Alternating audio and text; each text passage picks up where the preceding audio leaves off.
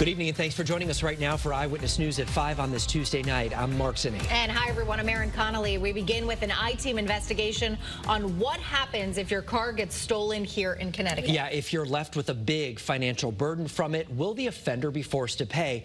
And is it possible to maybe get some help from the state? Chief Investigative Reporter Sam Smink explains why that is not likely. I still don't have really words for it, but it was insane. When Destiny Danino first noticed her car missing from its parking spot outside her home in Meriden, she thought it might have been towed. I'm just under the assumption, oh, it's just in a lot somewhere. No big deal. The truth was caught on this Ring camera video. Around 2:47 the morning of April 4th, you can see two people walking toward her car.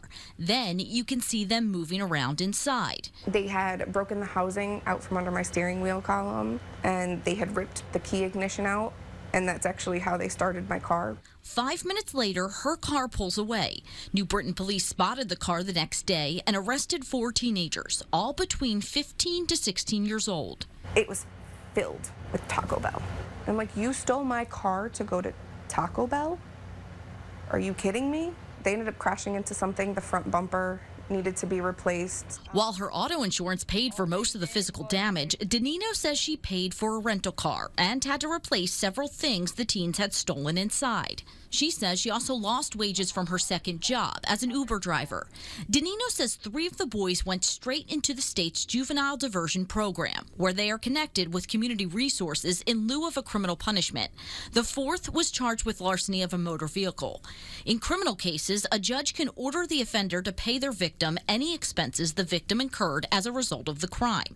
It's called restitution. Danino says she was told she could ask for restitution in the larceny case, so she filled out this form asking for a little over $1,000. For lost wages and out-of-pocket expenses. A judge will then consider the financial resources of the offender and the likelihood they will be able to pay. But Danino says after the boys' sentencing hearing, she was told by the prosecutor it wasn't happening because the teen was going into diversion. I feel like it was already decided before anybody even showed up that day.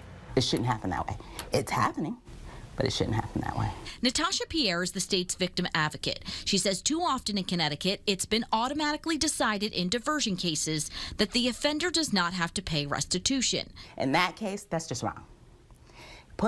Taking somebody out of the criminal justice system takes away crime victims' rights, as you see. It seems to me restitution should be part of restorative justice. The state also has a victim compensation fund that helps pay for certain crime expenses, but only if you're a victim of violent crime. Losses from vehicular theft do not qualify. State Representative Craig Fishbein wants to change that.